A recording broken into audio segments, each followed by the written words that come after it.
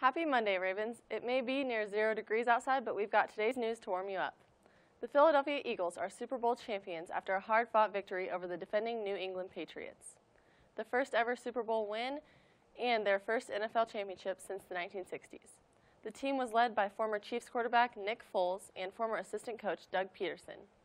Speaking of bowls, the ONW Scholars Bowl team took second in regionals over the weekend.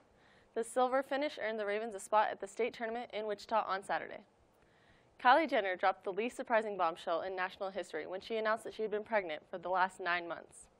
A video was uploaded to YouTube announcing that the reality star had a baby on February 1st. This news managed to steal the thunder from the biggest football game of the year. That's all for today's Raven Minute. Be sure to check out our Twitter at ONW Raven Daily and Snapchat at ONW Now. Have a great week, and we'll see you tomorrow, Ravens.